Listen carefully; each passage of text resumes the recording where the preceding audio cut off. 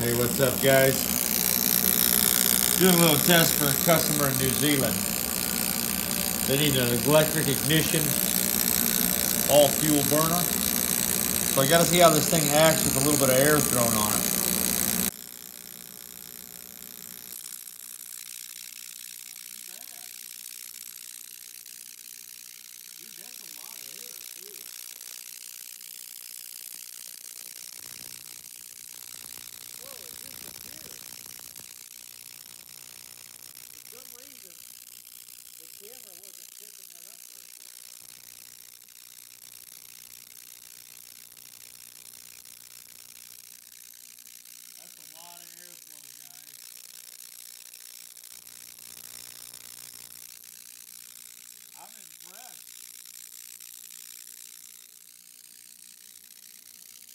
There it is again.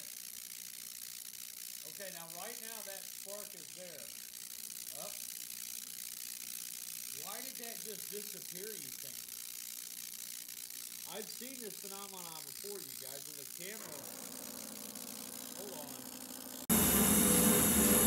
Damn transformer just blew up. Apparently that wasn't 100% duty cycle.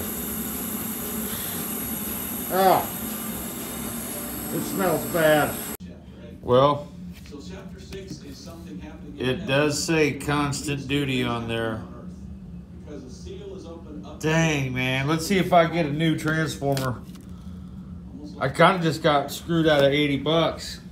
Yes, I paid like 76, probably 80 bucks after the eBay tax and all that. So, man, that sucks. I need this part now. All right, so we're not doing that.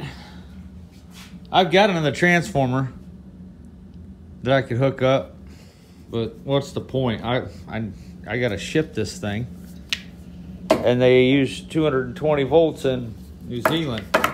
I have a theory of what may have happened here, and getting a new transformer is not going to solve the problem if my theory is correct.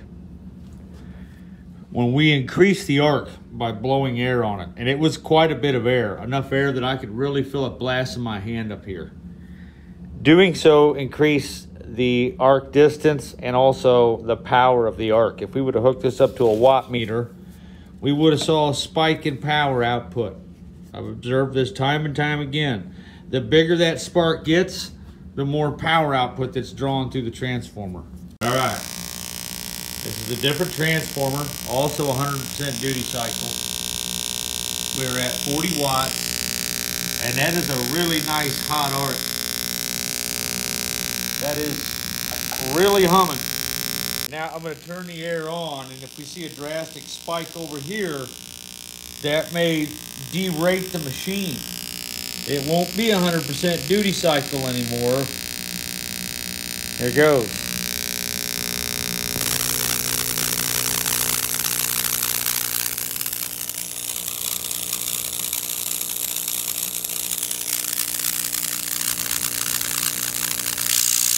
Oh, wow.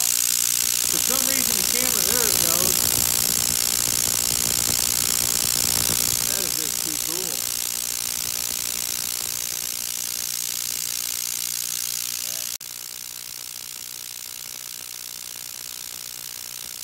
That's a thumbnail. Okay, so right now we're at, 68. That's quite a bit of air, by the way.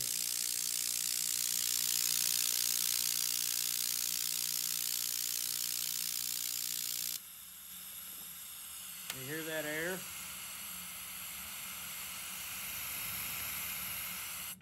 Okay, so I was wrong. It's not a substantial amount of current difference. There was a little difference.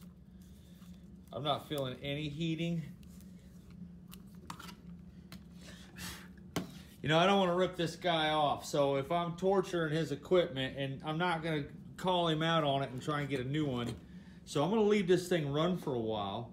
And if I blow this one up too, I'm not going to hit him up for the refund. I'm going to let this thing run for like 10 minutes. Oh, I knew it. That's why I unplugged it when I felt the heat. It gave me a little lick there. She bites. All right, let's turn the air back on. Maybe.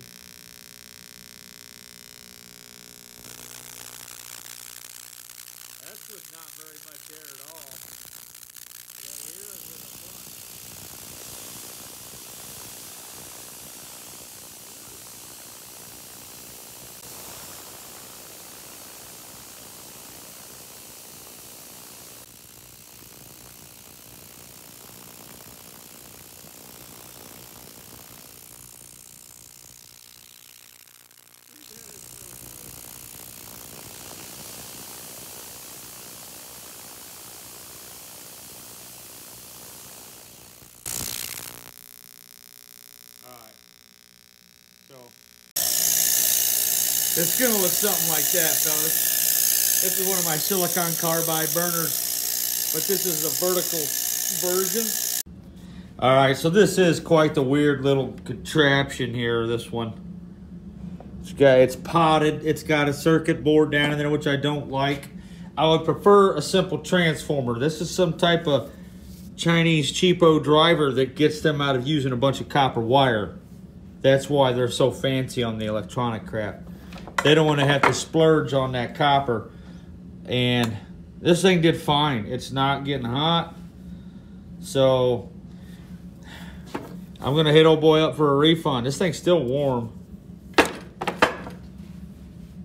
Tell me what you guys think. I think this thing's just a piece of junk. I've been using these things on many, many projects and have left them on forever and never had a problem before. And I don't know. That's what I'm doing tonight. I'm going to be doing an update on this contraption here a little bit too. We're still making some good brown gas.